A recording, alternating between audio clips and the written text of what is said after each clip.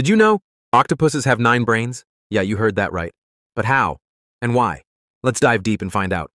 Welcome back to Mind's Fuel, where we uncover the greatest mysteries of nature and beyond. Today, we're plunging into the ocean's depths to reveal the strange truth about the octopus's 9 brains.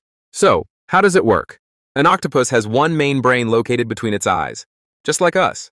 But here's the twist. Each of its 8 arms also has its own mini-brain, known as a ganglion.